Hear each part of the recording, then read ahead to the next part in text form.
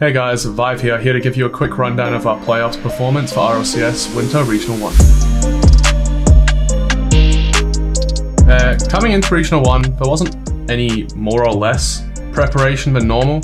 Obviously coming through Christmas and New Year period, a lot of teams had that time off. So we were just doing our thing, scrimming when we could. I myself had a lot of things on, so the guys were just doing their own personal thing, practicing when they could, working through their stuff as they had it pop up. It was just a normal off-season for the most part, right up until the actual event. Coming into it, we saw a Group D. We had Fakidden, Eclipse Esports, and Red Crane Esports. We were pretty confident coming in that we'd get that 3-0. Obviously, Fakidden beating us, Regional 3 of the last split.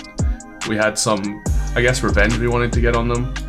Not that it meant any more or less than any other team that we could have come up against. It was nice to get that win even though they were having their technical issues. Expectations coming into the upper semi-finals against Wildcard, we were pretty confident going in. We've never really struggled per se against Wildcard and their gameplay.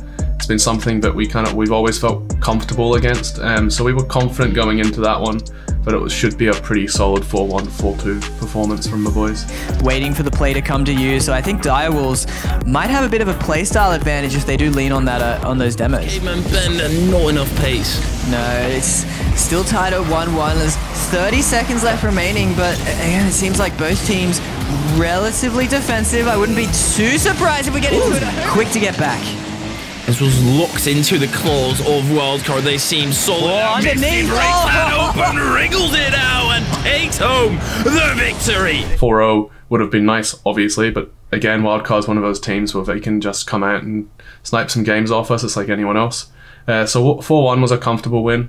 The lads were playing their game. Things were showing to be clicking on and off the pitch. And yeah, gave us some nice confidence going into Sunday. Misty absolutely popping off, obviously got him pretty hyped for Sunday. His confidence was through the roof in terms of how he felt he was playing, which was nice. You know, it looks like the job's not done for Direwolves. Seems like they'll be pushing further and further and hoping to win the next series as well. Going into the series against Renegades, they've always been that team that we've kind of struggled against. So coming into it, we were confident in our play style and knew that if we just did our thing, the result would come.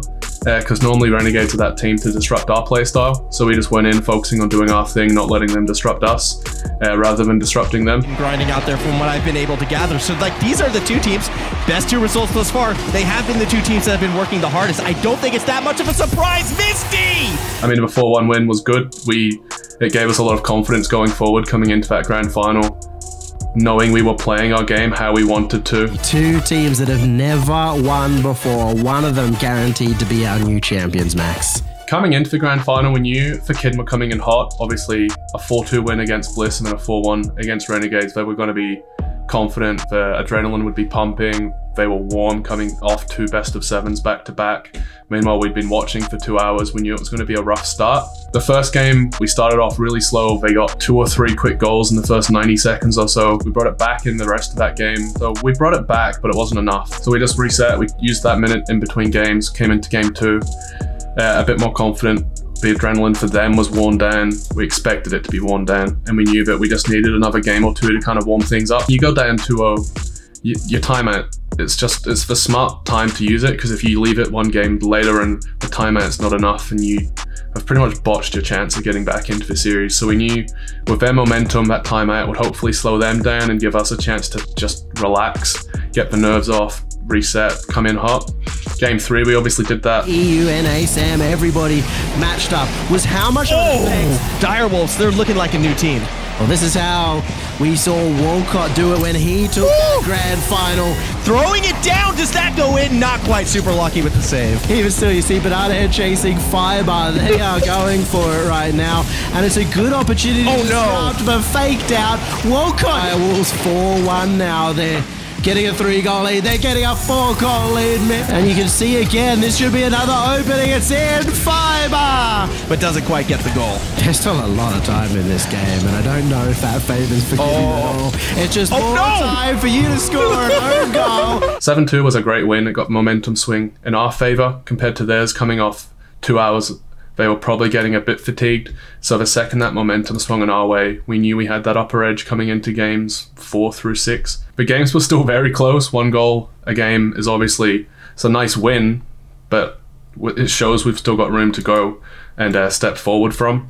I think 2 of those 3 games, they had 0-second shot opportunities where we kind of just pulled back a little bit too much and kind of relied on the clock to run it down instead of continuing to play that game, which had us on edge a little bit, but I mean, we got the job done coming at 4-2, so we can't complain with a regional win, right? He's behind you.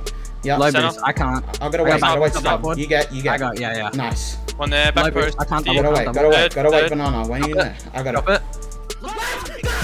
We fucking got it! We fucking did it! I fucking told you! We fucking deserve it, man! We deserve it! Let's fucking go! Our fucking regional, man! Fucking worked so hard for this shit, let's go!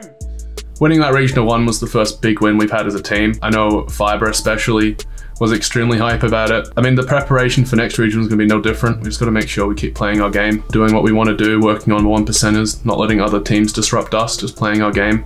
And hopefully we get another similar result to Regional 1, pushing us into a good spot for a major performance.